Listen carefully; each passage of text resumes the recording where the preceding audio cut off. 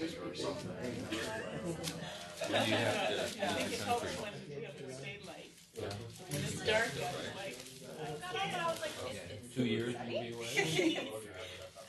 Maybe as the last, I don't know what you're going to talk about the last evening, but you can include that if you want. Just say what I don't know.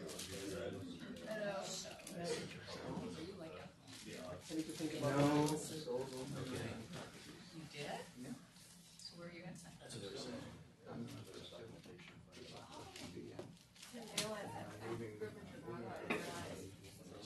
All right.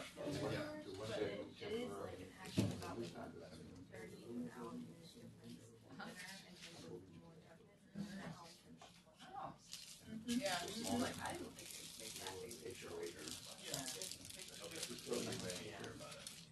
I said there wasn't much that could do.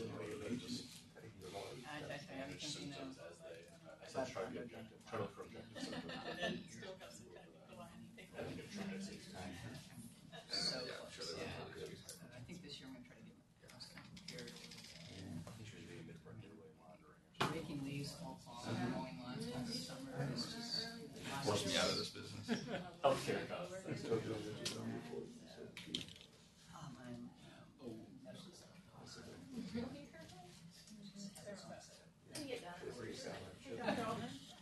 Are there printouts? Maybe I can grab one for the.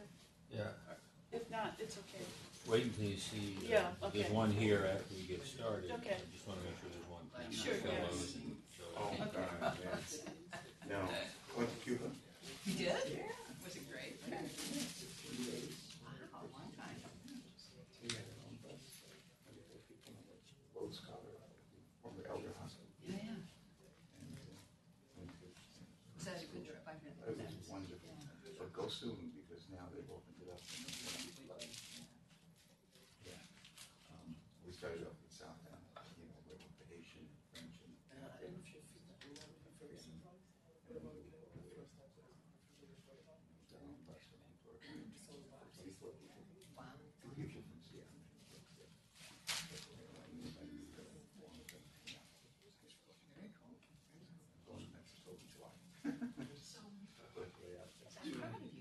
yeah.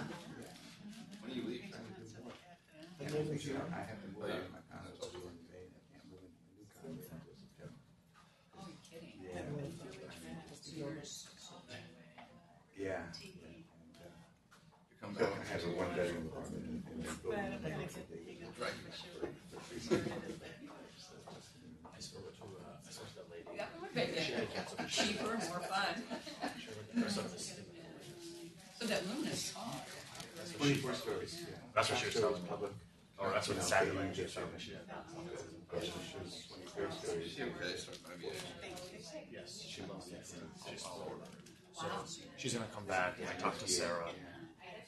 Might as well. I might tomorrow when I'm there just get the ball rolling some more. I just really want time. She was fine going out with her numbers. We should get. Yeah, I think so. Her numbers look. I mean, she's not CVID. She's hypochondriac. Yeah. So I think it's fine. Yeah. No, she's more with them. How are you doing? Doing well. Staying busy. I'm sure you are too. Oh, Miss Mary. I get to see you twice in a year. I know. For the record.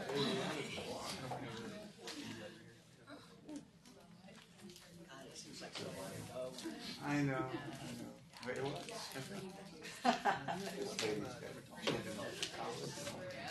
All of us. All three of them now. Owen's the first one.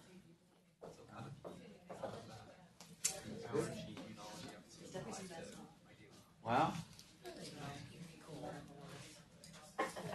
We're better. We're better. Be positive. Yeah. There you go. I'm fortunate enough to judge. When I was sick, I got Getting up and around a little bit? That's one right.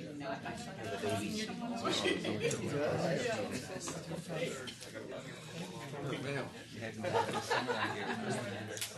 Yeah, we're just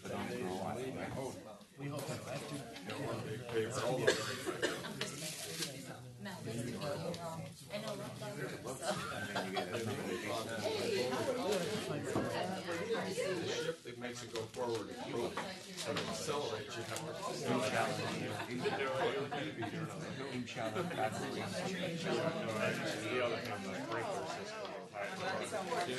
Have you ever been in a house with a sprinkler system goes off the pipe and vibrate like crazy? I'm always worried when the pipe plugs. Anyhow, how can you part of it?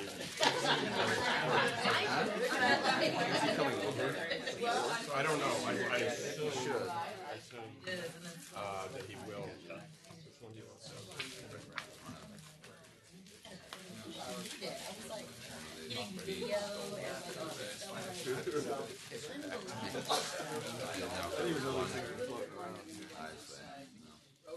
Right. You can just put it on. Yeah, exactly. Yeah, I can't wait that long. Oh, I can't believe that. Well, that's right. That's just the way it is.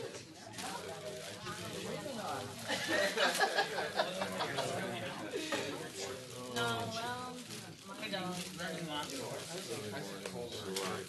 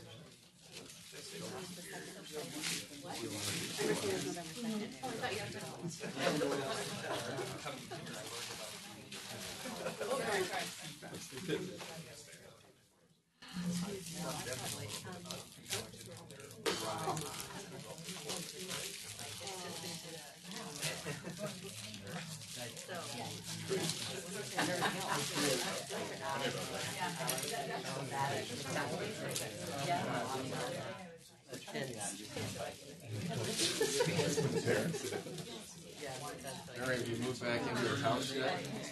My open hasn't even been torn down. Oh, you're away. I just, so we're Quite a while ago. How many years? July 23rd. But insurance, the guy with our insurance person got sick. Out for like 3 months. At the very end, they gave us somebody new. They said, well, he's going to be back in 2 weeks. For 3 weeks. We'll just wait. It's like, okay. So just now got money.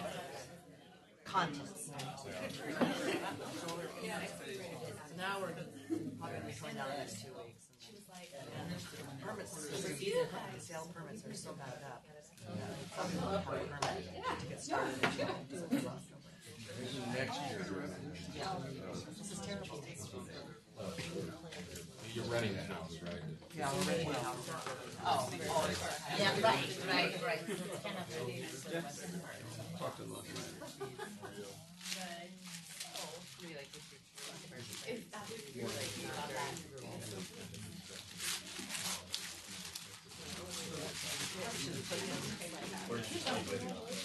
Parking out there, but I didn't put any tag on it. You don't need to. It starts at 8. So you're okay. I think you got to over there, not right out at 8 sharp. Yeah, so you're okay.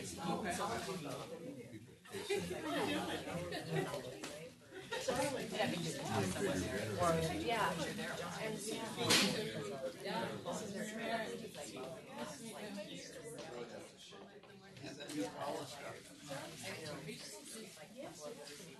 Wow. Survivor. No, I'm like,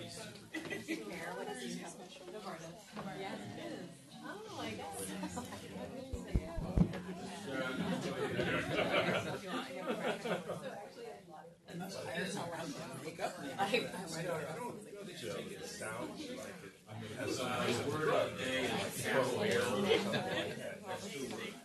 We need all the help we have. True.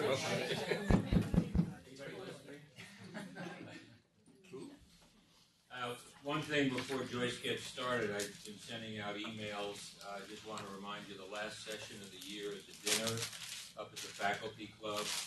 And a week from today, I have to go up there and make the arrangements for how much food and so forth. So I need a reasonably accurate head count. It's free, so there's no real downside in coming. And a couple of our colleagues will bring the wine for the evening, so we'll have some good drink as well. Joyce, for those who don't know her, are you still Chief of Medicine over at Virginia Mason? Hospital medical director. Hospital Medical Director, and one of our colleagues for a long time. When I look at this topic, it's a little like when Dave Naimi did F-pies, which I had never heard of, as embarrassed to say. Like I'd say, was this something new that they just invented? This is the way I feel about autoinflammatory diseases. About 5 years ago at the Quad AI meeting, all of a sudden there was a session on inflammasomes, and I wondered what were inflammasomes, and then this has come together as a cohesive and very interesting group of diseases that we probably were missing for a long time.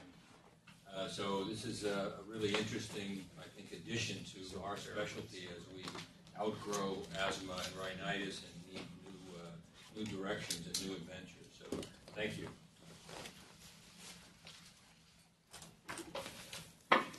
So every year when I get one of these topics, Lynn never fails to disappoint me because it has to be something that I have no idea what it's about, and then I have to Google it to find out. And this year, once again, that was what happened.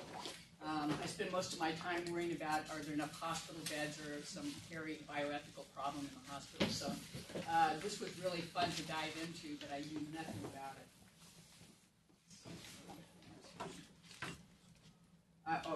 And I have no disclosures, unfortunately. So the first thing I did was Google it, and I think definitions are always helpful.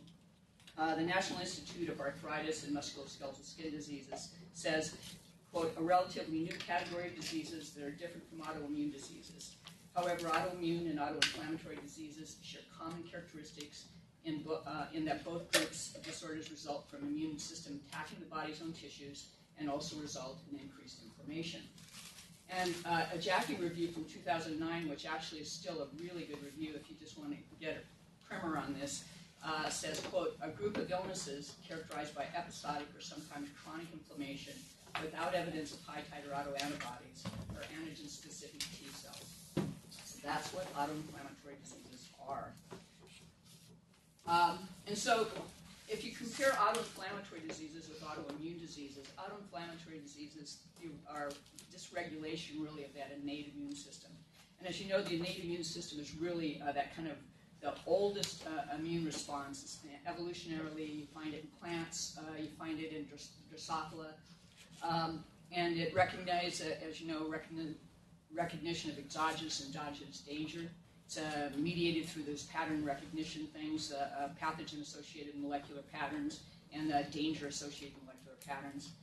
There's no fine-tuning with gene rearrangement or somatic mutation. And contrast to the adaptive immunity, which is recognition of foreign antigen mediated through receptors on T and B cells, you do undergo somatic mutation, rearrangement, specific selection, and you have this diverse repertoire that enables the development of memory. But the truth of the matter is these things interact because the innate immunity actually activates the adaptive immunity. So they're really very much evolved. And I think as we go forward, there are more complex autoinflammatory diseases that actually impact both parts of the immune, both arms of the immune system. So hopefully, you probably can't read that, but hopefully it's on your handout. This is from that review in 2009, and these monogenic autoinflammatory syndromes, all of them in fact result in increased IL-1 beta. And we were just lucky that these are on the far end of the spectrum. They identified a gene and an abnormal protein and an inheritance pattern, and this is how these things got described. And in 1999, Kastner's colleagues, when they were looking at familial Mediterranean fever, they developed this construct of anti-inflammatory disease to try to explain what was happening in this disease process. And very shortly thereafter, the gene and the protein, which is pyrin, were recognized. They turned out to be autosomal recessive. 80% of the cases occurred before the age of 20. With these periodic flares every 1 to 3 days, we would get fevers and myalgias and arthralgias. And if you look at the organs that were impacted, it's skin, joints, peritoneum, and pleura, so those sorts of things.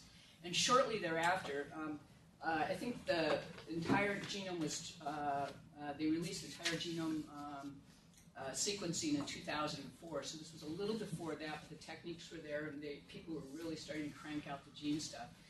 So they described all of these other syndromes. CAPS, which is the biopurin-associated inflammatory disease. It has those three different ones: familial cold, Muckle-Wells, and neonatal onset multi-system inflammatory disease, which we're going to talk about because they're really the model for how people look at this. But they've been subsequently described lots of other ones: hyperimmune immunoglobulin D syndrome.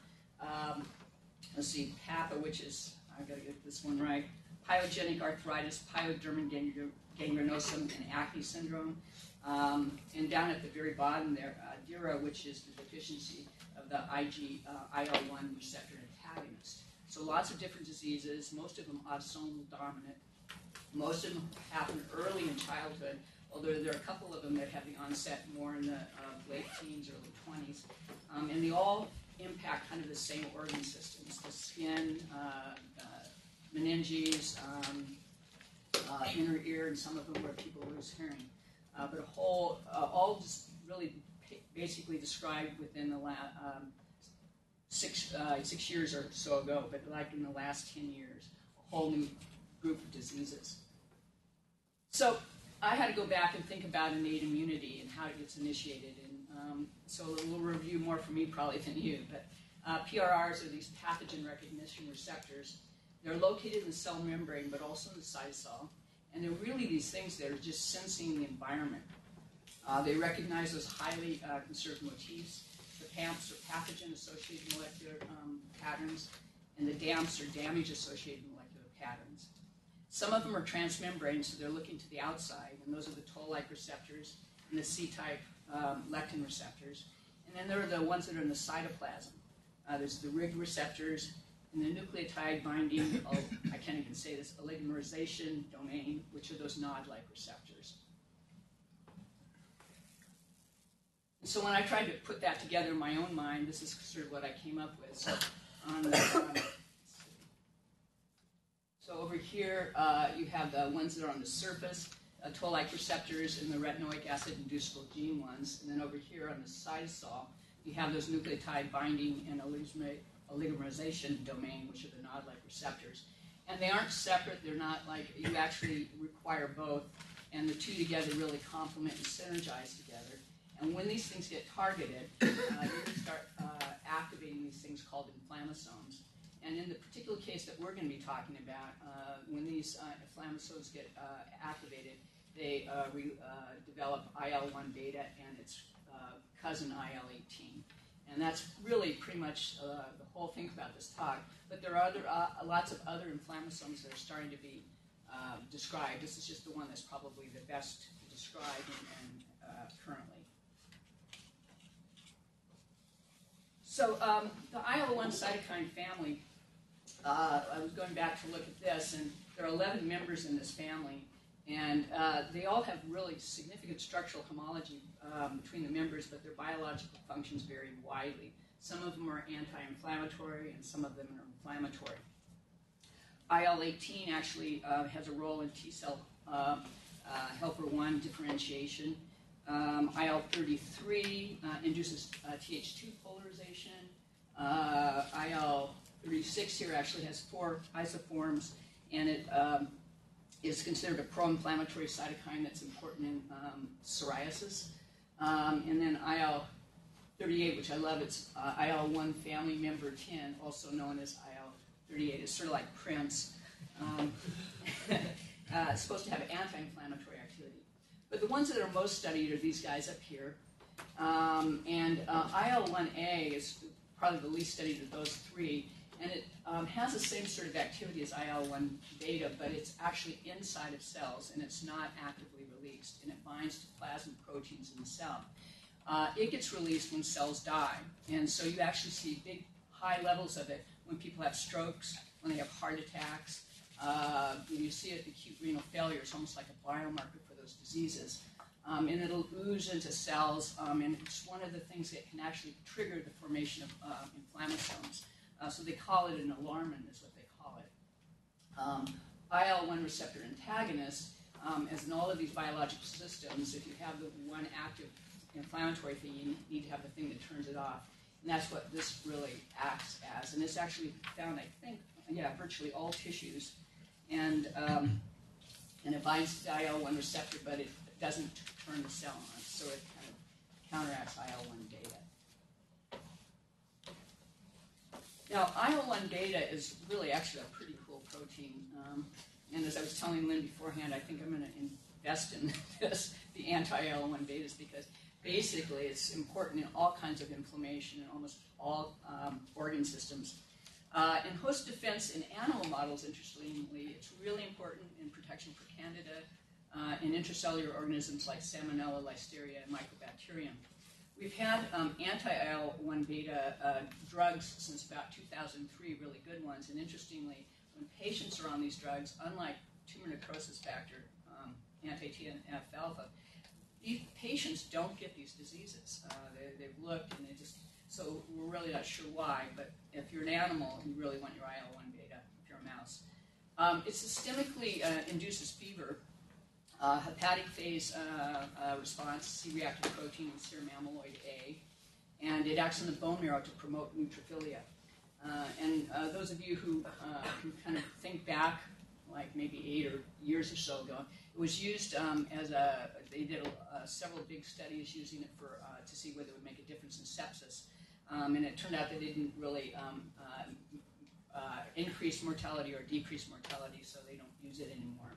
It's interesting as I was reading this because sepsis is really this, probably like asthma, is this diffuse variety of diseases because there's no biomarkers and it's just based on kind of, fever and lactic acid. So my thought was that maybe there are some subgroups of sepsis that would actually respond to a drug like this. We know that there are families who get sepsis where the mother had sepsis, the kid goes in the hospital and gets a disease and gets sepsis. So thinking about what about those genetic things and could it really be a useful drug? On the local level, it induces expression of cell adhesion molecules like ICAM, VCAM, T-selectin, and E-selectin. It promotes neutrophil recruitment to inflammatory tissues, and it acts directly on neutrophils and other leukocyte populations to regulate their activity and production of other inflammatory mediators. And so this is kind of all of these different cell types produce IL-1, and actually IL-1 stimulates most of these cell types. So neutrophils, monocytes, Th17 cells, IL-C3 cells, and osteoclasts all crank out IL-1. And IL-1 has an amazing variety of different activities. In the cartilage, it's kind of really actually amazing. You see my note here. It increases the expression of the most potent enzymes involved in cartilage degradation, including collagenase 3, stromolysin 1, and type 1 and type 2 gelatinases. And it decreases the synthesis of cartilage matrix proteins. So it really, and interestingly, you can, although it's really high levels in the synovial fluid of people with rheumatoid arthritis, there's also high levels of it in people who have osteoarthritis. If you know that in people that get osteoarthritis, there's kind of people that have mild arthritis, and there are people that really get debilitating arthritis. And they're probably different diseases. And as we're going to talk later, these anti-IL-1s may be really actually helpful in osteoarthritis. And you can imagine how much that broadens the use of those biologics. It's very important. It can cause osteoclast activation and bone loss. In in the blood vessels, it causes intimal inflammation and arthrogenesis. In the hypothalamus, the fever response and pain processing, hence sepsis. And in the pancreas, it actually causes B-cell apoptosis and has been connected with diabetes. And if you think about people with rheumatoid arthritis, they have a markedly increased incidence of both coronary artery disease and diabetes. So this all starts kind of making some sense.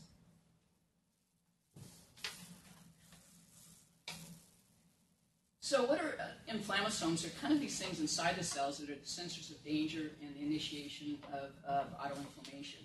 The nod-like receptors are the intracellular sensors, and the one that we're going to talk a lot about today is NLRP3 because it's probably the best characterized. But there's a variety of different ones that actually form different types of inflammasomes. They're kind of like a molecular structure that in the NALP3 results in increased caspase-1 mediated IL-1 beta processing and secretion. And it's triggered by lots of different stimuli, or what your cell would consider as danger signals. So microbial components, but also large inorganic crystalline structures, asbestos, silicon, uric acid crystals, because this is being used in gout. And signs of distress cells, uric acid, ATP, DNA and RNA fragments.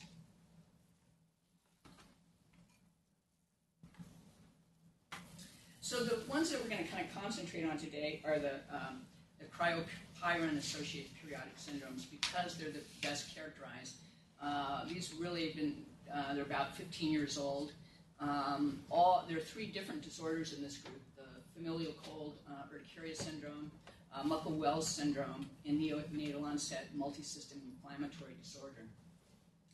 And why these are important to allergists is most of them do get these urticaria-like eruptions. When you look at them, you'll think it looks like garden variety hives.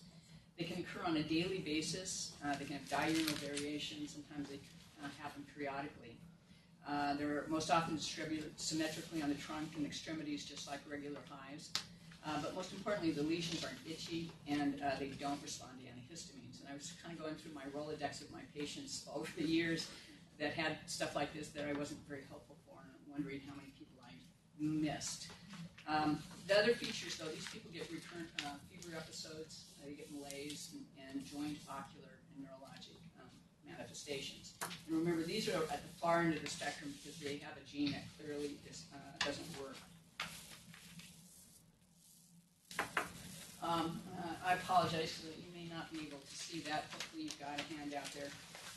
It turns out that there were, as I said, the ones that are transmembrane and then the ones that are in the cytosol, it turns out that you really have to have both of these signals. These 2 things really do synergize with each other in order to form an inflammasome.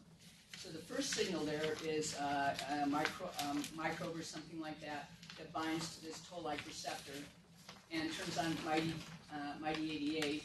And here in the nucleus, you get the NF-kappa beta that starts this transcription and translation. And you get these pro-IL-1 and pro-IL-18 that are sitting in the cell. So this, microbial trigger gets this started, but it's not enough.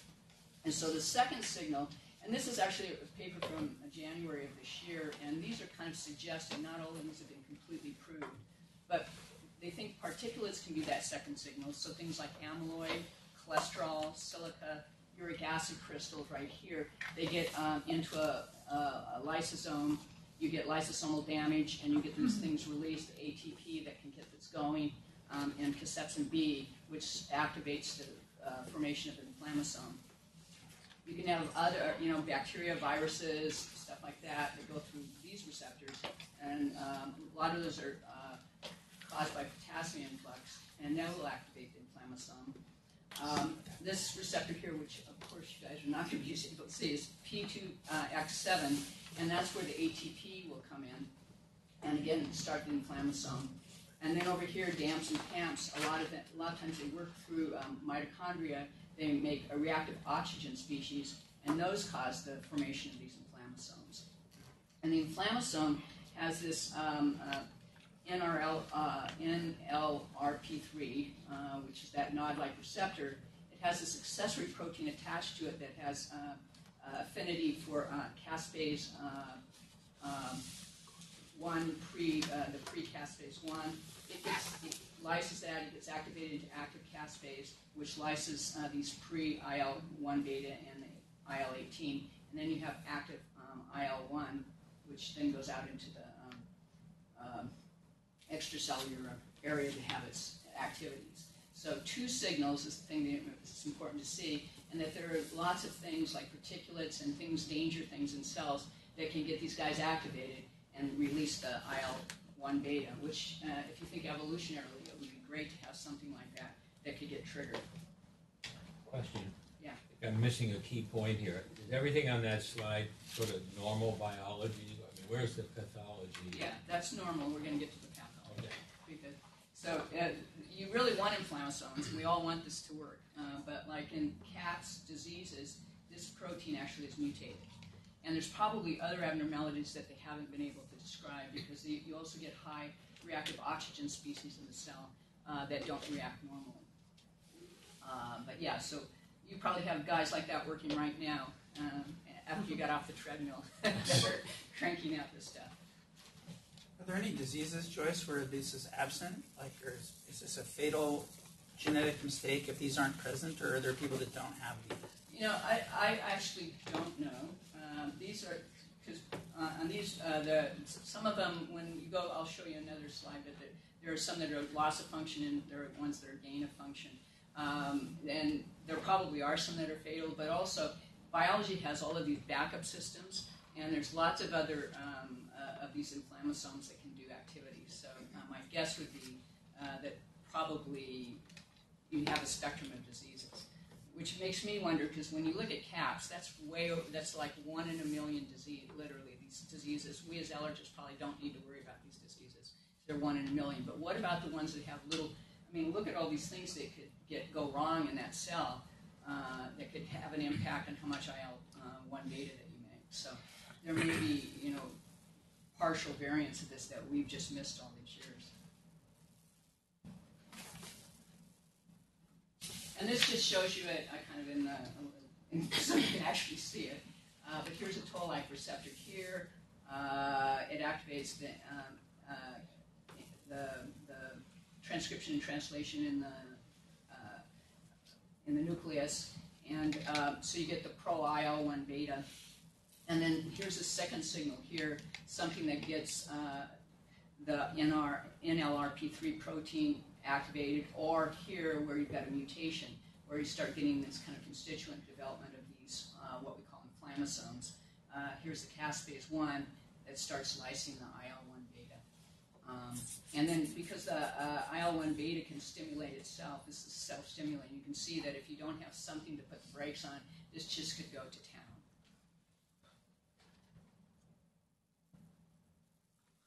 And so this was, I think, Lynn's question. So here's IL-1 receptor antagonist in healthy and in CAPS monocytes. So in healthy people and in CAPS monocytes, there's an early phase. And you can see here, you've got a PAMP here that turns on the cell, and it starts making some IL-1 beta.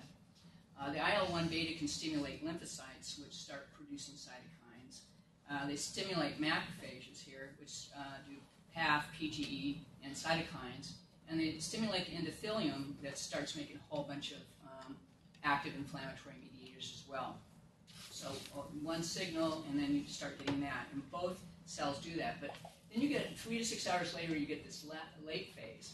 And in a healthy monocyte, what happens is you start making the IL-1 receptor antagonist. And so it'll bind to the lymphocyte and actually shut off the cytokine production there. Binds to the macrophage, you get blocking of those inflammatory mediators. Binds to the endothelium, blocks those, and binds to itself, so it turns itself on. And that's what a healthy cell will do.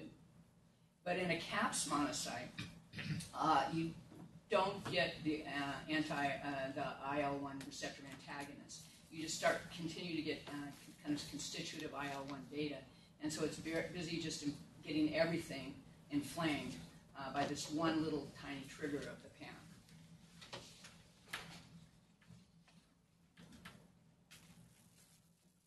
And so, and then this is a model again for dysregulation, and if this is a healthy cell here, and it triggers a single toll-like receptor, you get a little bit of reactive oxygen species here, turns on this antioxidant response. You start getting on the IL-1 receptor antagonist.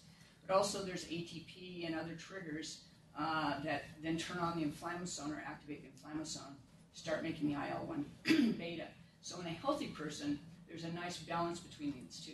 This usually gets started first, and then you start making this in the late phase, and it stays nice and balanced. So since you're not using the pointer on the computer, the people outside don't see the pointer. So just mention which panel you're on. Okay. And in panel B there, you can see the pathogen-associated molecular patterns. There's a whole bunch of them, so you're getting big activation of the cell. You get this big reactive oxygen species burst, which dampens down the oxidative stress. And so you have reduced IL-1 receptor antagonist development. At the same time, with this big response, you get a lot of ATP, and you get this inflammasome activated, and you get a ton of IL-1 beta. And so there's an unbalance of the cytokine network, but it's an appropriate unbalance because you've got all of this danger out there that's turning on the cell. But in the third panel there, in the CAPS monocyte, you can see you've got this little tiny trigger, just like in panel A, but you get this big reactive oxygen species, damp down IL-1 receptor antagonist, and at the same time, this big IL-1 beta response. So it's acting as though there's horrible danger out there when there really isn't.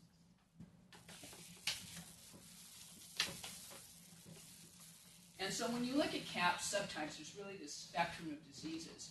And at this end is the familial cold autoinflammatory syndrome here. And those people, they get an urticarial rash. They get mild arthralgias. In terms of the central nervous system, they have mild headaches. They get some conjunctivitis, a little bit of fever and fatigue. Their flares are really cold-induced, and they actually rarely get amyloidosis. So if you think about it in terms of inflammation, it's kind of on the mild end of it. In Muckle-Wells, let's see, a little bit further on the scale, and those people actually do get headache, migraines. They get progressive hearing loss. They lose their hearing in their beginning in like their 20s.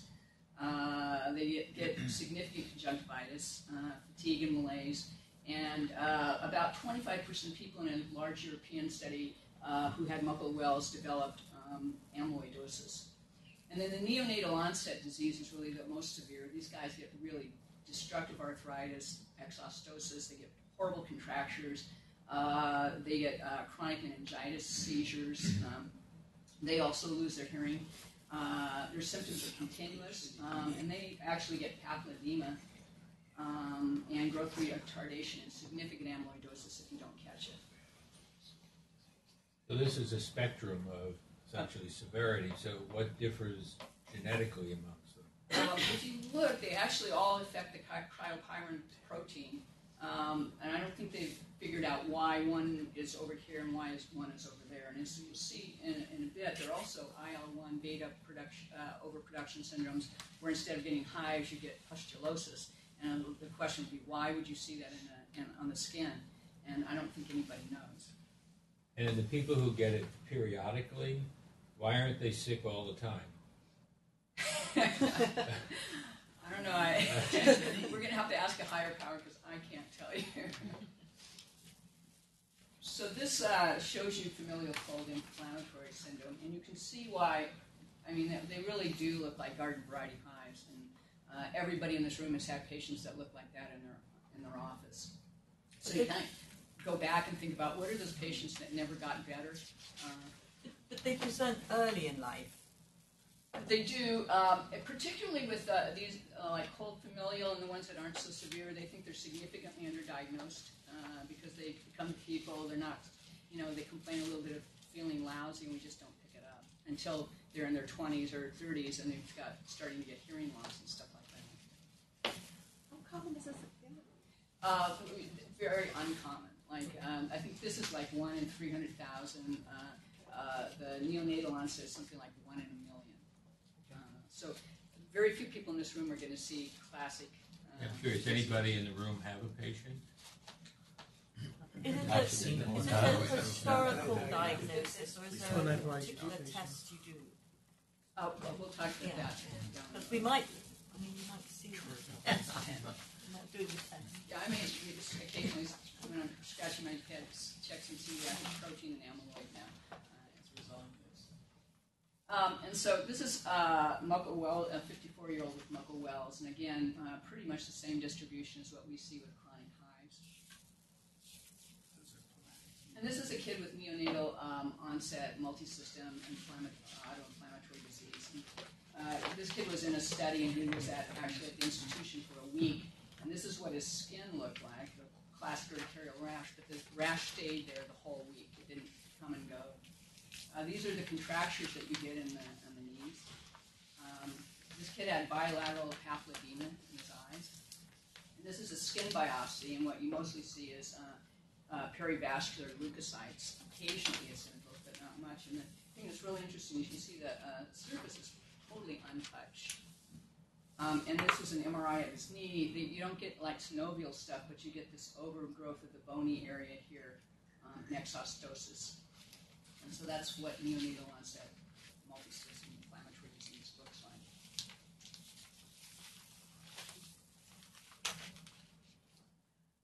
There are lots of other ones. Dira was the last of the described ones in 2009, which is deficiency of the IL-1 receptor antagonist. Again, neonatal onset of autoinflammatory disease. This is a homozygous mutation, and the mutated IL-1 receptor antagonist can't bind with the receptor. Like I said, interestingly, this gets localized or generalized sterile pustules as opposed to hive-like lesions.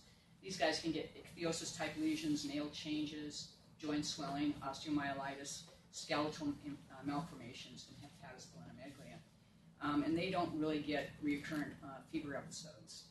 So again, like Lynn asks, why does one get a 3-day flares like that, and other people just get the continuous? Nobody really knows. And this gives you an idea of what Dura looks like in a little kid. And you can see here on the left hand here, the pustulosis that the kids get. Here's the epiphyseal ballooning in the knees. They have widening between the ribs and between the clavicles. Here's hypertrophic ossification, and they get sclerotic lesions in their bones as well. And probably, I suspect nobody here has seen one of these.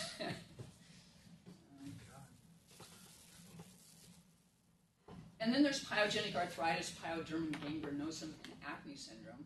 It's a rare autosomal dominant disease. This one has a mutation in proline, serine, threonine, phosphatase, and interacting protein. Again, it results in the same sort of thing, enhancing inflammasome activation via pyron that results in capsase-1-driven IL-1 beta accumulation. These guys start developing sterile pyogenic arthritis that starts in early childhood. And they get severe nodular cystic acne and painful pyoderma. And by the time they become adults, their arthritis actually can diminish, but the skin lesions get progressively worse. And this gives you an idea. Here's an adult, and this just these pustular lesions, and it gives you an idea of what the legs look like. So these are really nasty diseases. And this is Schnitzler syndrome, which is really interesting. This is sort of like an adult onset systemic inflammatory disease. The onset happens after the age of 50. Again, they get these almost classic urticarial lesion. And they get some myalgias, arthralgias, and they get kind of periodic flares. There was I read a review that said there were 250 cases that have been described. They feel this one is probably the most underdiagnosed of these diseases. And again, I've been going through the Rolodex in my mind of people with late onset, but I missed some of these. Joyce, people don't have Rolodexes anymore. I know.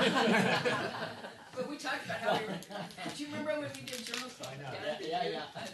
I'm looking around with all these gray hair. We all have gray hair now. We still have Rolodexes. Yeah.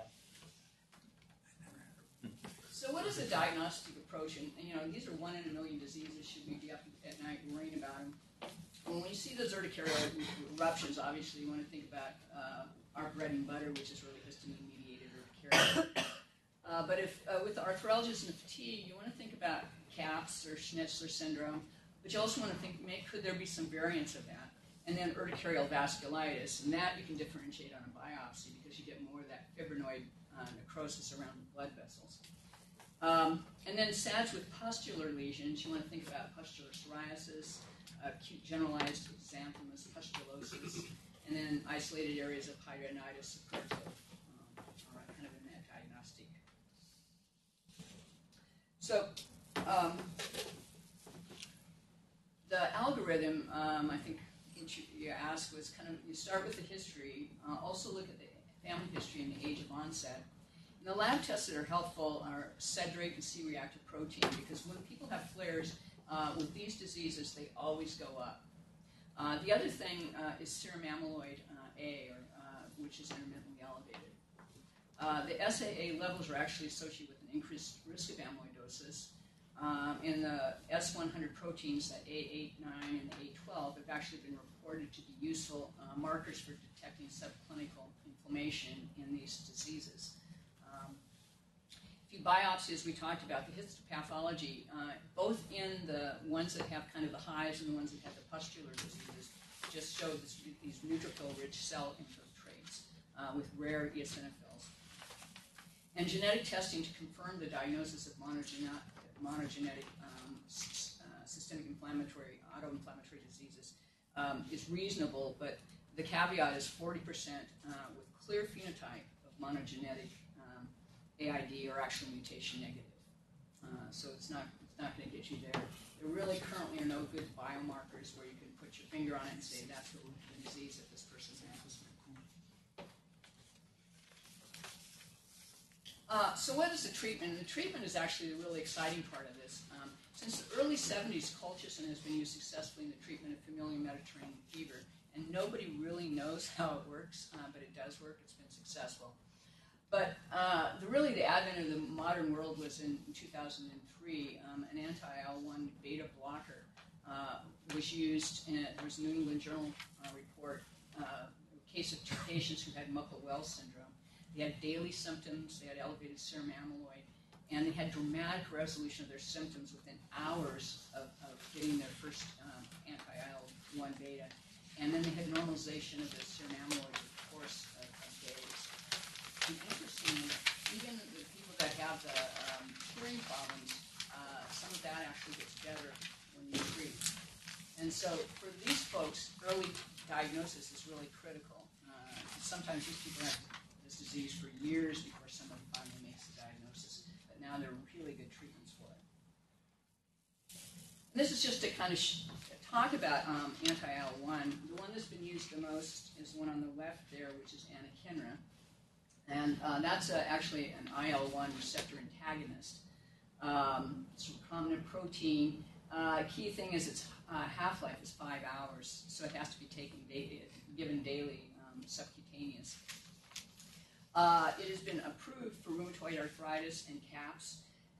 As I said, it was used in rheumatoid arthritis, and it's pretty amazing because if you look at the joints, it works beautifully for the joints. You can decrease the inflammation. You get some modulation of the pathogenesis, but the overall chronic inflammation in people with rheumatoid arthritis is not that helpful. And only about 50% of people got significant improvements. It's not typically used for that. But off-label uses, they're using it for a lot of things. Systemic juvenile inflammatory arthritis, adult onset Still's disease, gout, Schnitzler syndrome. So they're trying it on a lot of different things. Rilonacept is a activator too of an antagonist. The nice thing about it has an 8J half-life. In the United States, it's only approved actually for CAPS. Hasn't been as much done with that. Canakinumab is actually an anti-IL-1 antibody. And again, it's got this super long half-life, 26 days. So the injections on that are 1 to 2 months. And all of these diseases, their doses, but everybody has different disease, so the doses really have to be personalized. Subcutaneous, and it's been approved for, believe it or not, gout, the systemic juvenile inflammatory arthritis, and for CAPS.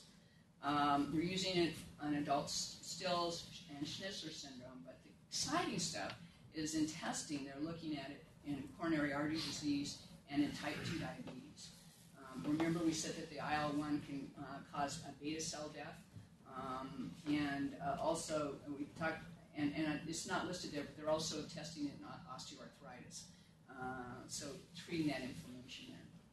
And this is the newest one who hasn't been approved yet, gevokizumab, which is also an anti-IL-1 beta, again with a nice long half-life.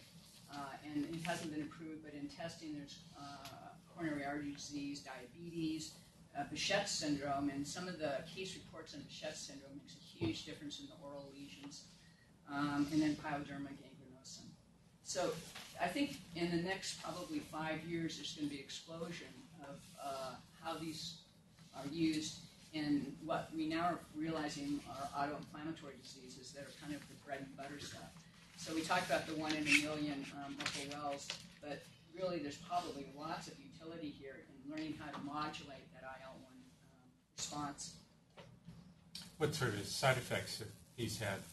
It's amazingly, compared to something like TNF-alpha blockers, it's been amazingly well tolerated.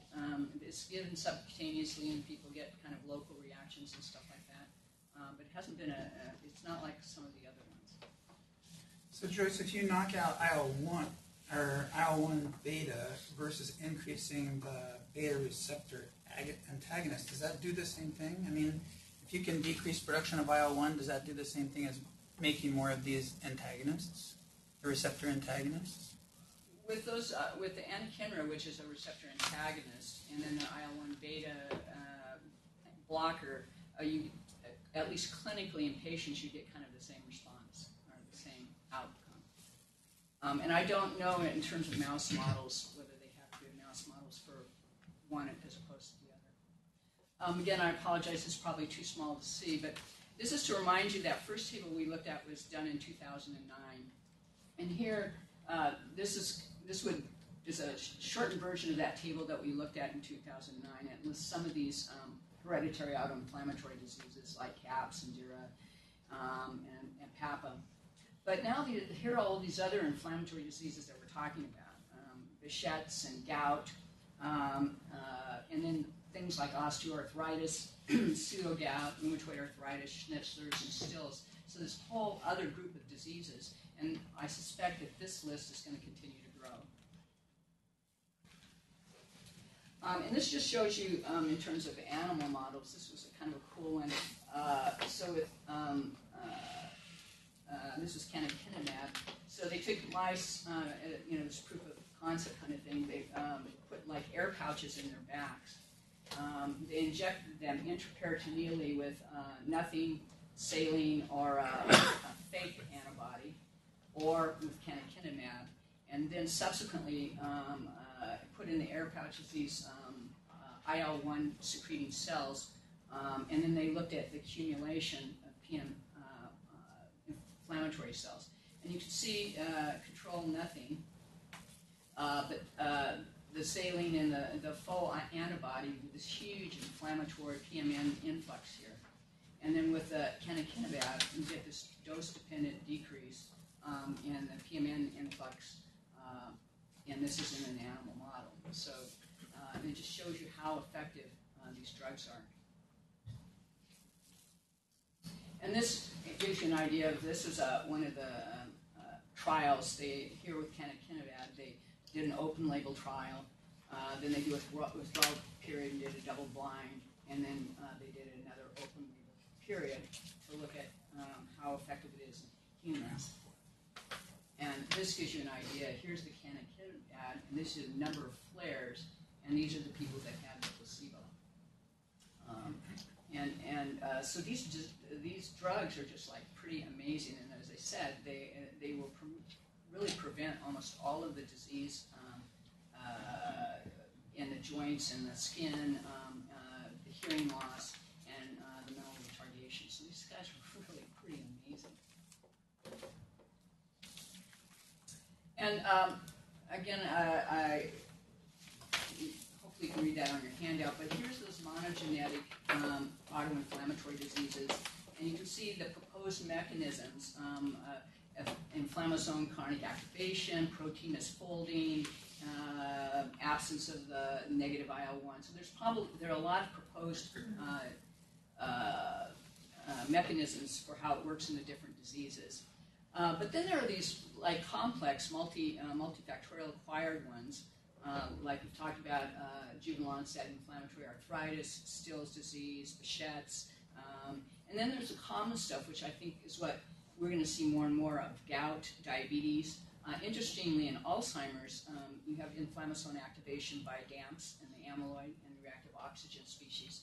And so they're actually trying this out in Alzheimer's as well.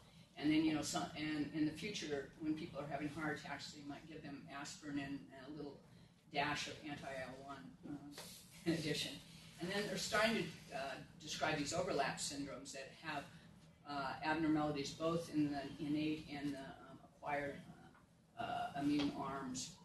And I suspect whoever gives this talk in 5 years, this table is going to be gigantic. Joyce, the most common one of these that many of us have seen actually is familial Mediterranean fever. Yeah. You want to say anything about it? Why is it most common? How does it differ from the exotic ones? Yeah, I can't actually speak to that. I mostly concentrate on the cats. So. Yeah, I don't know if anybody else can. You commented that the canakinra is good for adult stills. Has anybody used it in children when they have regular stills to see if they can mitigate that disease with this, or has it not been studied in kids? I don't know that it's been studied in kids. But I'm sure there have been a few off-label tries. We don't know how they turned out. And all of these, because all of these diseases are so rare to get enough people, so a lot of the use is off-label and it's case reports. I forget the name. There's a review in there, what you guys know, the Scott Canna review. He talks about these new ones, and so it turns out that there are monogenetic interferonopathies. And you can see there's already a long list of diseases that we've described. A lot of them are loss of function, and some of them are gain of function. But they have different kind of cardinal features. They have deep CNS calcification. For the skin, instead of the hives or the pustules, they get nodules and paniculitis. They don't get joint stuff so much. They get myositis or muscle inflammation. And so there's a whole bunch of these diseases that have now been described. And I think that's probably going to end up being just the tip of the iceberg. And so if you compare IL-1 versus the interferon-mediated autoinflammatory diseases, what you see is in IL-1 diseases, this C-reactive protein actually tracks pretty closely with disease activity. You get granulosis with flares. When you look in the brain, people get meningitis, it's an asymptomatic neutrophil infiltration. You image their brain, they get arachnoid adhesions, and as we talked about, they get cochlear damage, so they lose their hearing. The skin lesions are the urticaria or the pustulosis. You get osteomyelitis, bony overgrowth. Typically, you don't get primary cardiovascular disease. The eye lesions are conjunctivitis, anterior uveitis, and that papilledema that we saw. And autoantibodies are very infrequent. And if you contrast that to the interferon-mediated diseases that just started to be described, the CRP is only elevated with severe flares. They get a leukopenia or a lymphopenia instead of the granulocytosis. If you look in their brain, they have mild lymphocytic infiltration, and they get basal ganglia calcification and white matter disease. The musculoskeletal stuff is myositis. The skin, they get paniculitis with immature neutrophils, and they'll get lipodystrophy. In their lungs, they get pulmonary fibrosis and interstitial lung disease. And autoantibodies in these interferon-mediated diseases are actually very common. And the presence of autoimmune-mediated organ disease, in contrast, is kind of variable, so it doesn't really track. And this just shows you that it is even more complicated than that. This was a very recently released 4 novel autoinflammatory diseases. This one here is called CARDS, which stands for CARD14-mediated psoriasis. And you get excess of this CARDS activity. It promotes the production action of a bunch of anti-inflammatory mediators, and it happens in keratinocytes. So what you get primarily is this skin disease here. There's this one, which is, let me see, what do we call this? Just mention what quadrant you're pointing to. This one, the upper right-hand quadrant, this is called Plaid's disease, which is PLCY2 associated antibody deficiency and immune dysregulation is what Plaid stands for. And you can see in the B cell, it dysregulates the B cells and they become inactive. And then it increases the secretion of mediators from mast cells. So you get cold urticaria, low IgE, atopy, sign of pulmonary disease, and autoantibodies, recently described. This one is a macrophage disease, and also it turns out that there's endothelial damage, so these people make more tumor necrosis factor and IL-6, and they get vasculitis. You can see the libido right there on the arm, but they get fever, strokes, vasculitis, and hepatosplenomegaly, and it's all kind of through this macrophage type cell. And over here on the left lower panel, let's see, what do they call this one? They call it SIFD disease, which is sideroblastic anemia, immunodeficiency, fever, and developmental delay. And cells all around the body have deficiencies in this ability to make protein. And they get sideroblastic anemia, fever, B lymphopenia, low IgG, and then they get CNS disease as well. And so these are 4 novel ones that are just beginning to be described. And there's probably, as I said, whoever's lucky enough to get this topic in 5 years will be describing tons of different diseases. Are these all kids' diseases again? And those, yes. And as I said, so, they only get described when you find really the one that's on the far end of the spectrum. So the thought is that a lot of these may be underdiagnosed because you've got partial ones that we just don't recognize. They're not that sick. David, do these kids wind up at Children's? Do you see them in immunodeficiency clinics? I think we do. Rheumatology also seeing them. The ADA2 deficiency, for example, we have 2 patients. Troy was on the New England paper, and I think they're considering transplant for them, so they're on the transplant list. We do see those patients. I think one more thing to consider, and that was something that was described recently, all these mutation-negative patients, I think it's, what's his name, Hoffman in San Diego. Yeah. He studied a lot of these patients, and he showed actually that you can get somatic mutations, so it's enough to have mutation in a range of even 5% of the cells, and you can get the full-blown phenotype. So you get mutation in subset of the patient. It's not a germline mutation, developed later in life. They will have the full spectrum, but with regular Sanger sequencing, you won't see it. So if you have a patient that you suspect might have one of these diseases, you need to refer them to a different place that will do very deep sequencing to find these subset of cells. Is there a woman rheumatologist at Children's who's pretty expert in this? I don't know her name. Matt? Jennifer Turner, I think. And Matt just made a diagnosis of a card mutation in urticarial patient that was seen at the U, and it was worked up with last week's speaker, the new dermatologist there at Children's. Yeah, that's a nice story. How Hoffman is it? He's very. I had a kid the other day I thought might have the familial cold autoimmune syndrome, and I just wrote to Hal Hoffman, and he responds. He's easy to get a hold of. He's one of the leading experts. But he wrote back to me and said we had a local expert on the children's faculty here. Ann Stevens, is there a woman by that name? Or? I think she's following mostly a very early onset SLE. I don't know if she's doing the autoinflammatory. But another person to contact is Josh Miller from the NIH, and that's the CARD 11.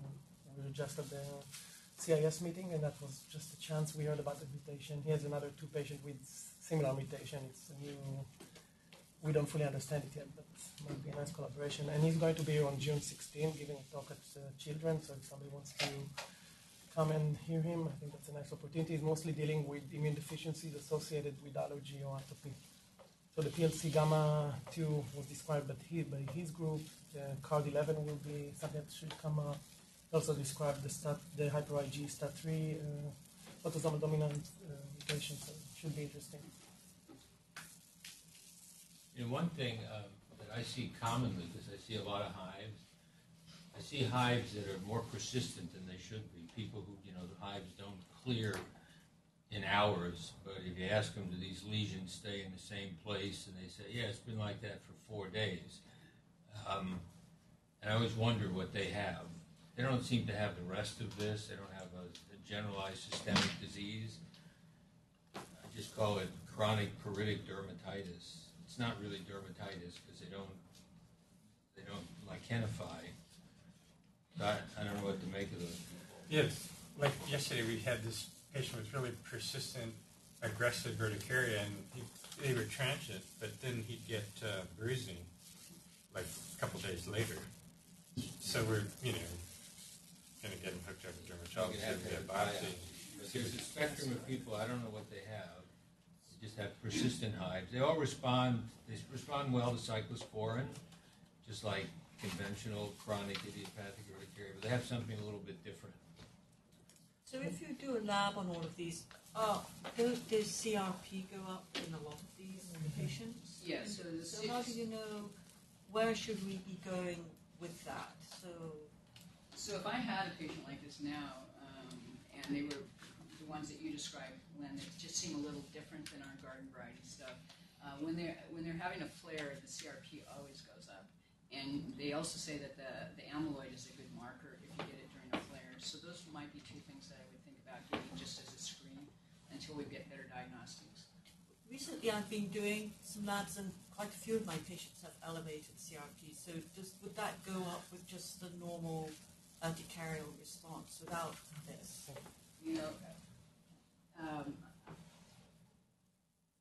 I used it, back in the day when we were supposed to check all of these things to rule out the systemic stuff with chronic hives. I didn't hardly ever got into anything out of polygated C-reactive protein. And now I don't check anymore because of choosing wisely. So I don't know. The thing that's kind of exciting, first, clearly there are going to be more of these novel autoinflammatory diseases. This is just the tip of the iceberg. But also the thing that's most intriguing to me is these chronic anti-inflammatory diseases. As I get older, my joints get creepier. I'm thinking about, could I have a little shot of IL-1, anti-IL-1 for occasionally. But the cool thing is they're developing a lot of these smaller molecules that inhibit cytokine signaling. And the attraction of those is they could be oral administration, and you could probably adjust the doses for optimal tuning. So instead of turning off the IL-1, you could kind of, in the cell, adjust the doses.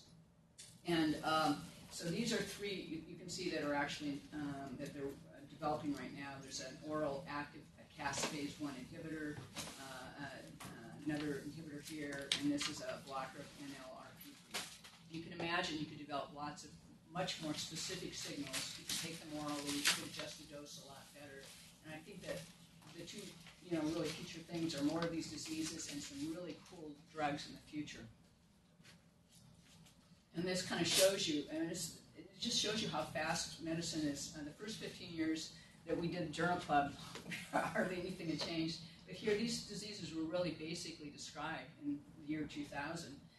They tried, NSAIDs and then cyclosporin and stuff like that. Then we got the biologics, which 2003, the first the IL-1 receptor antagonist was used in Muggle Wells. And now we're talking about these oral things that could really help us modulate the immune system. So I think, the future is going to be very exciting. And that's all I know about this disease. So thank you.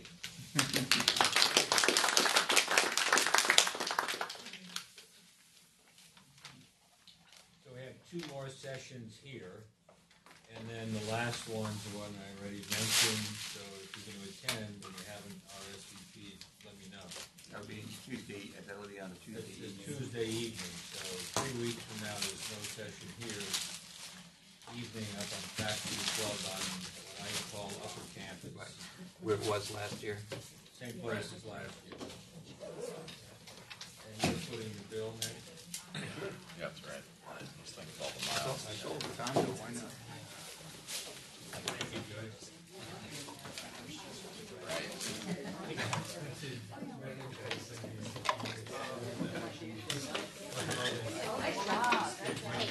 Nobody could afford it. That's what they can do.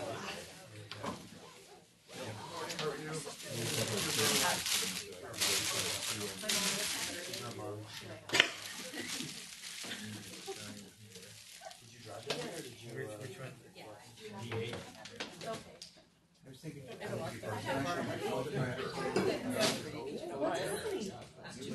Yeah, you loving this weather?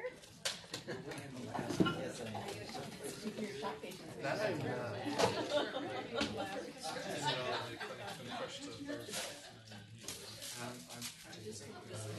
Okay, I'll text you right now. Okay. No.